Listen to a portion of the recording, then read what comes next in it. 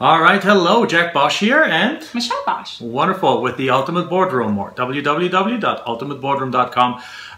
This morning, Michelle and I, after bringing our daughter to school, went for a nice breakfast, and in the table behind us, there were two entrepreneurs. On a date. On a date, yes.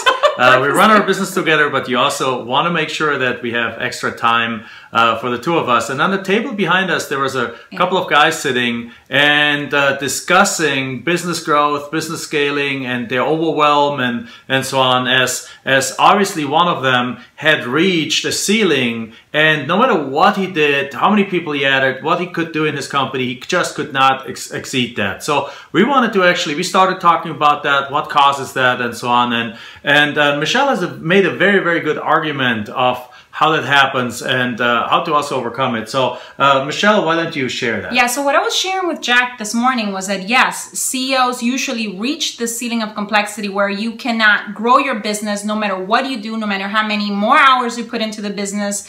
And if you continue for a long extended period of time doing that, which a lot of CEOs do, because business requires this incredible warrior mentality and resiliency. But what can happen is that it can lead to burnout, and burnout in many aspects. Burnout physically, where your body starts breaking down.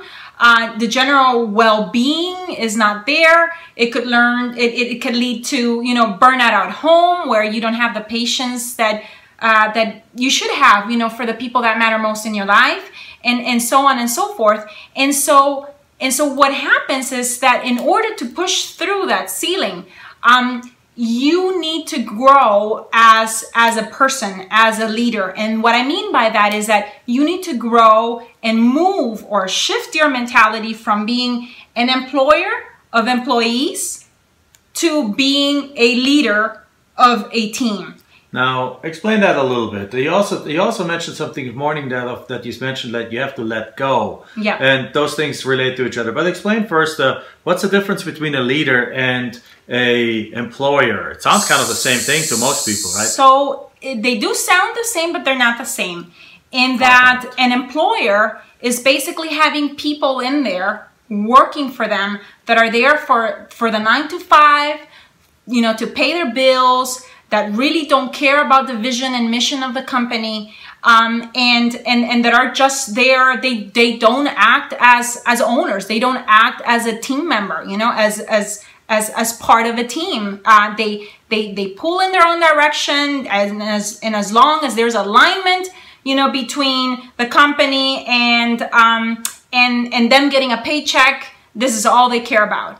And when you are actually, instead of being an employee, when you're actually a leader, you have people that are committed to your vision and to your mission success, and that will do everything it takes, to make that into a reality, to materialize it.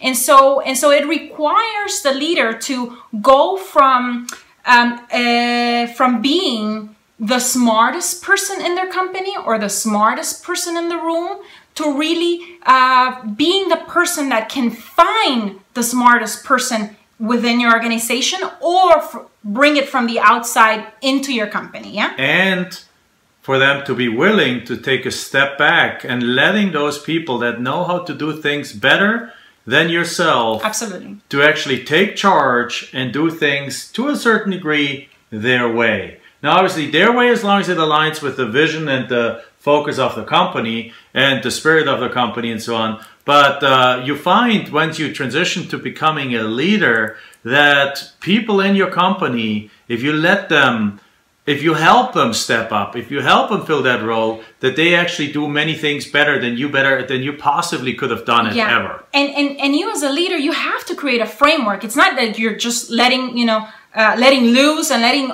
go of the reins, entirely. Management by abdication is not leadership. It's not leadership, absolutely. It means that you're creating a framework for letting go and for letting others that have genius in areas in which you're competent, or you might have a superior skill, but that you don't love and that energize you, and that frankly do not have to do with CEO duties, like it is your obligation to basically be looking out and anticipating the future of the company, placing the company in the right track and direction for future growth. That is the job of the CEO. And if you're not doing that because you're spending your time, working on a spreadsheet because you have superior skills in that, you're not doing your role as CEO as you should be doing, And so there will be somebody, I bet you anything, somebody in your organization that has a superior skill and that absolutely is energized by working on spreadsheets that could be doing that for you. And that's just a small example. Yes, absolutely. So here's a little takeaway for you guys. Just wanted to make that distinction between leader and employer. Absolutely. And if you're one of those, what we often call 7-figure entrepreneurs that are stuck in the 7-figure trap, the 7-figure trap is exactly that, when you're mostly an employer, not yet a leader. As you transition from that, that's when you're able to reach more, because it's not one brain that coming up with everything and then a bunch of ants doing things, but it's a bunch of brain coming up with them, you steering them, and the entire ship raises with that. So as you step into that role, your company will grow again. Yeah, because you're creating, basically you're building leaders either from the inside, or bringing them outside. Bringing them from the outside and letting them fly. So absolutely. I mean, and rise. So here's a quick tangible thing for you to do. Just take a piece of paper right now and put down the main, 5, 10, 20 different positions in your company, or if you, depending on how many people you have for your company, if it's only 5 or 10, put all the names of the people in there, put all the departments and department heads on there and the people that work there, and then ask yourself, are you an employer to them or are you a leader to them?